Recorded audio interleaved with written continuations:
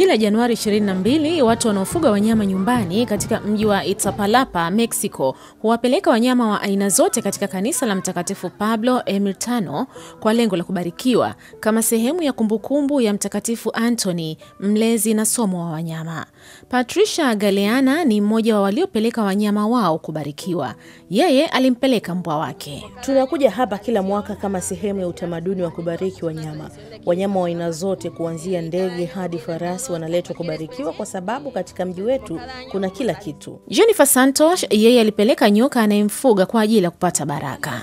Wanyama hawana tofauti na sisi, ni viumbe vinavyoishi na pia wanahitaji baraka kutoka kwa Mungu. Beatrice Monroy pia hakubaki nyuma, kwani yeye alipeleka mnyama wake anayempenda kwa ajili ya kupata baraka. Hili ni jambo la hisia zaidi kwa sababu nampenda sana mnyama wangu.